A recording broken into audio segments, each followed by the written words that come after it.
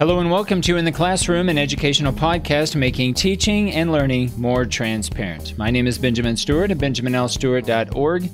Today I want to talk about Thesis Seminar, and I would like to show you specifically how you can go about scheduling your bi-weekly tutoring session schedules and your journal entries. If you scroll down to the section called Bi-Weekly Tutoring Session Schedule, you'll see a link called Thesis Seminar Roster Spring 2021. If you open up this page, you'll see a list of all of the students. Your name should appear here. Of course, if it does not, make sure that you contact me right away. But each of you will have your own page in Notion where you will have access to a link to the Word document that you're going to be using throughout the semester to write your thesis paper, as well as a calendar called Tutoring Sessions. Now, if you are not familiar with Notion, you'll notice that there are three views for this particular calendar. The default view is called Calendar, in parentheses, Tutoring Sessions. This will be the calendar that will appear most of the time when you enter into this page. But there are other options as well. You'll notice a Calendar All view. This will show both the tutoring sessions and the journal entries. And then you have a third view, Calendar just for journal entries. And we'll talk about the difference between the tutoring sessions and the journal entries. So each week you're going to be asked to complete a template. You can access the template by clicking the down arrow next to the New option and the blue button towards the right-hand side of your screen. You'll see here a template called Tutoring Session / Journal Entry. Let's open that up. You'll notice here that the first thing you'll need to do is enter your name where it says Untitled. And I would recommend that you put both your first and last name, since there are many of you with the same first name. So I would include both in this field. And then you'll see a date button. Now, I want to jump down where it says type. You'll notice here that you'll have two options. One that's called journal entry and a second that's called tutoring session. So for the course, you're going to be asked to complete a bi-weekly journal entry and a bi-weekly tutoring session in alternating weeks. So one week will be a journal entry, the next week will be a tutoring session, and so on throughout the semester.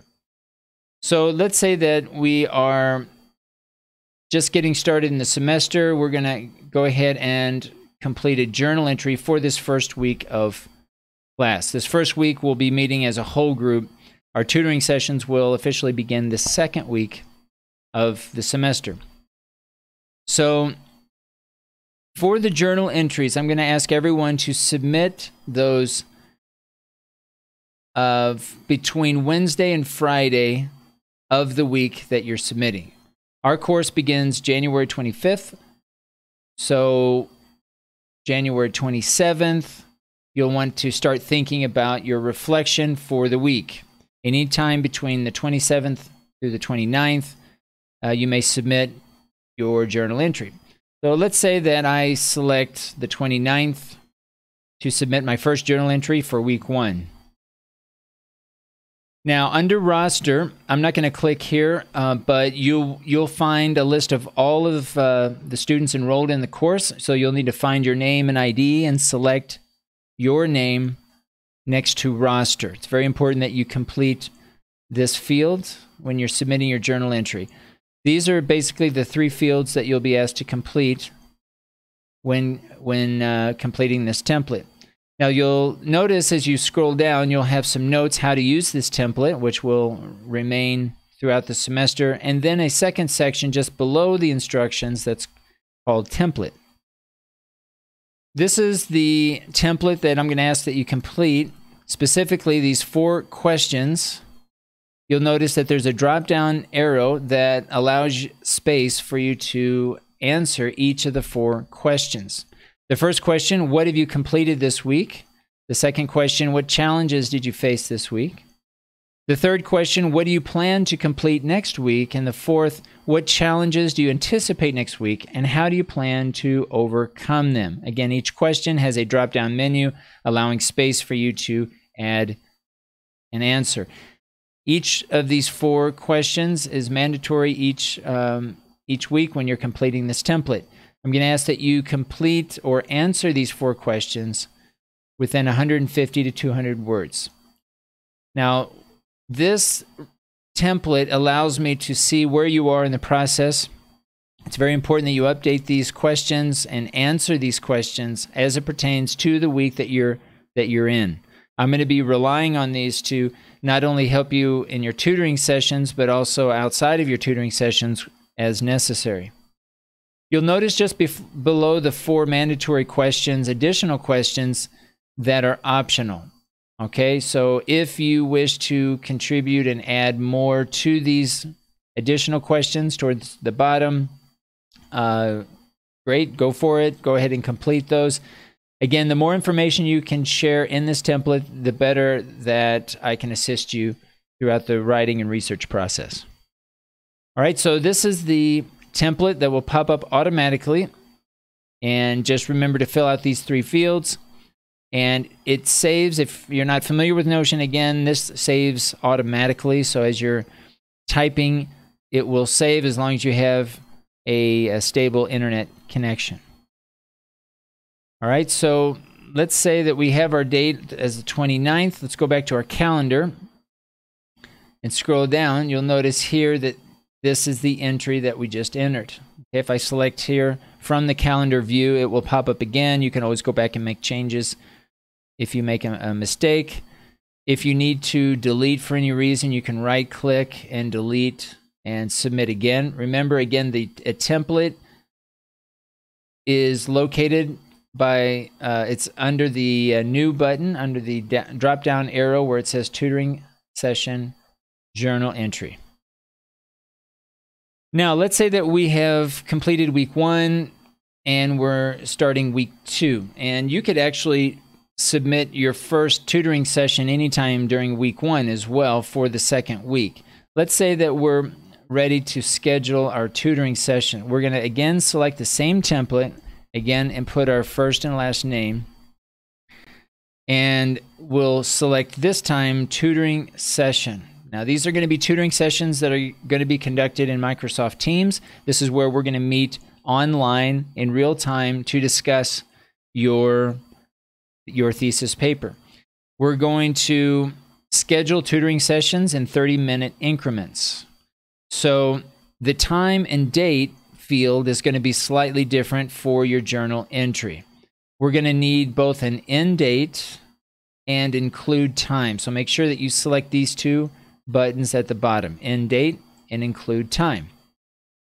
Let's say that we want to schedule our tutoring session for Monday, the second week of class, February 1st. So I'm going to select up here, February 1st. And let's say we want to schedule our tutoring session at 8 o'clock in the morning. So here we have a start date, February 1st, with a start time of 8 o'clock in the morning. We want an end date, same day, February 1st. And we want to indicate a time here, 8:30 a.m.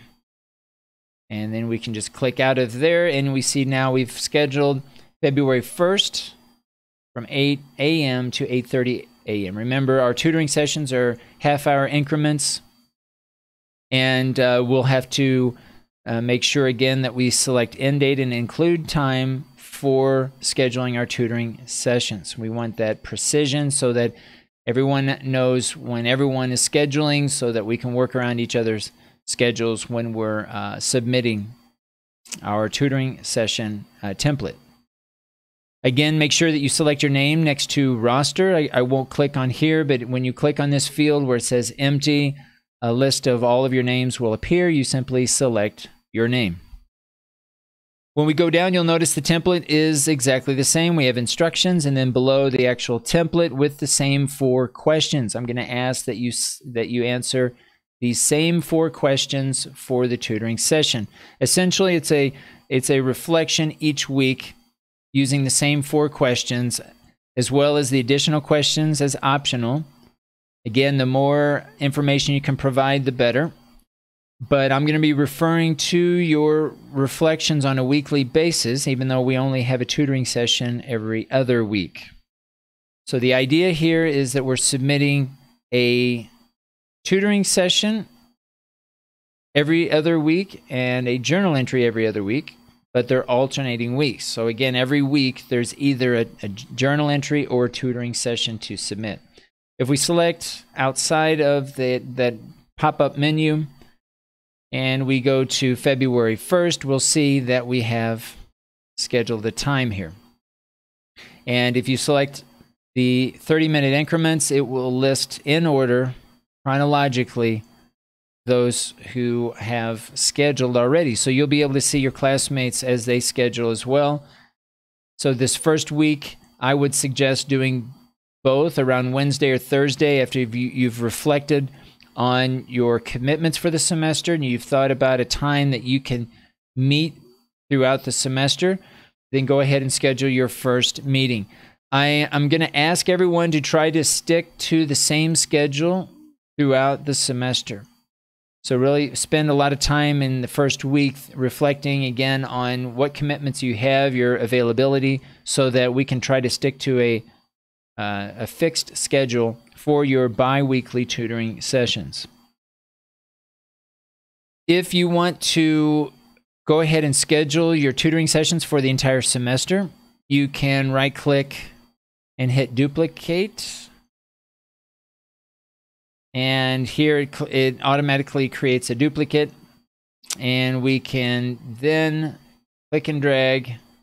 In fact, since it's February 1st, we can advance to February. And then we can click and drag and then duplicate. So, and then click and drag to March 1st. We go to March 1st, and so on. Just be conscious of the holidays for this semester, Holy Week, and remember that the last 2 weeks of April, starting April 19th through the 30th, there will not be any classes. All right, so basically this is what I wanted to share with you, how to go about scheduling your sessions. We'll talk about it as well the first day of class, but I wanted to provide a video here so that you could review on your own and kind of experiment. If you're not used to Notion, take a look around the first week so that you can see where you can find the course content. And I'll be sharing all of this information as well as the home page, this landing page for Thesis Seminar in Microsoft Teams, where we'll be conducting all of our live sessions, both the tutoring sessions and the whole group discussions. Will have an online meeting within Microsoft Teams. Also, all of your Word documents will be located in Microsoft Teams under Files. And so we'll be using both Microsoft Teams and Notion primarily throughout the semester. If you do have any questions about how to get around or scheduling your tutoring session or submitting your journal entry, feel free to reach out to me. You can send a chat via Microsoft Teams, and that would be, I think, the quickest way to get a response for any questions that you have throughout the semester. This has been In the Classroom, an educational podcast making teaching and learning more transparent. Thanks for listening.